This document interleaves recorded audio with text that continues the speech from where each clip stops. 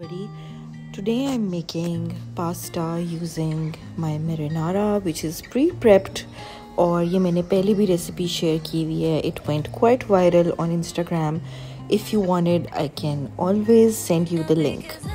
बहुत easy PG होती है. इट्स बेसिकली marinara जो मैंने प्री कुक करके रखा होता है और आज मैं उसके साथ पास्ता बना रही हूँ. I boiled my spaghetti और साथ मैंने लिया है चिकन मिन्स. आप बीफ भी ले सकते हैं, उसका बस कुकिंग टाइम ज़्यादा होगा. और मैंने मिन्स को सॉटे किया है इन द मेरिनारा के अंदर बेसिकली अनियंस, टोमेटोज़, गार्लिक और जिंजर ऑलरेडी भुना हुआ होता है. So it just skips a lot of steps for those days when you're not feeling well or you've had a busy day.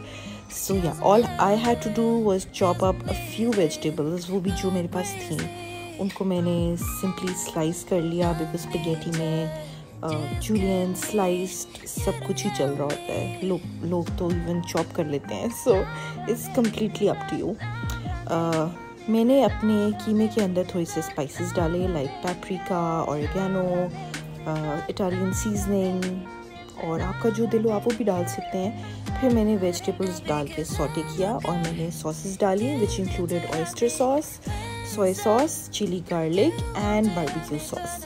यहाँ पे ऑयस्टर सॉस और बारबेक्यू सॉस की बहुत शदीद किस्म की गेम है. अगर आप चाहें आप चिली गार्लिक को स्किप करके 2 टोमेटो प्यूरी भी डाल सकते हैं.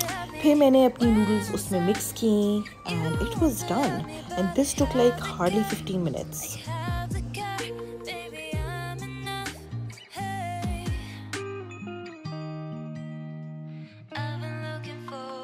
Something